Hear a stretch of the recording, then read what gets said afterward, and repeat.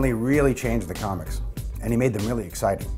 The Marvel age, which is the 1960s, was like a golden age for kids. Well, Adam from Stussy told me about the project, that he wanted to get a bunch of cartoonists and artists to do their interpretations of Marvel characters. Particularly, I wanted to do the Human Torch's girlfriend, whose name is Crystal. She's one of the Inhumans, and I had the hots for her when I was about 11 years old.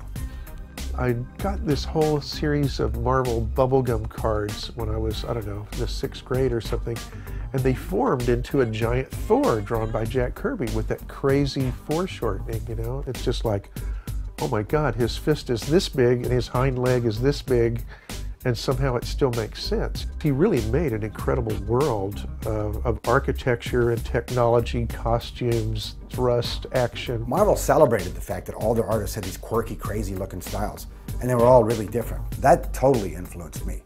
So when I got to make my own cartoons, I made sure that if we had artists in the studio that had real unique styles, we took advantage of it. We put those on the screen. Everything that you put on the page or you don't put on the page is trying to tell the story. And with Jack Kirby, like, everything is trying to tell you the story at once. It's trying to jump into your brain. My idea with this Thor that I did for the t-shirt, I was imagining maybe a decal on a Thor bicycle from the 70s. What I like about Thor is he gets to throw the hammer and smash people, and then it comes back.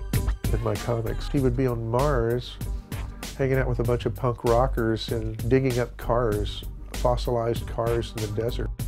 Here's some of my studies of Crystal, and you can see that there's some Kirby elements in there, you know, the weird wiggly line cross-hatching that he used to do, but it's, you know, it's caricatured, it's done in a more animated style. I'd rather be consistently entertaining, like Marvel Comics were, than consistently boring. My father ran a dime store, and so I could get comic books when he sold them. Doing a Marvel character was really unusual. I never kind of expected that would happen. It'll be fun if I see it on some kid skateboarding down the street, you know. That would be cool.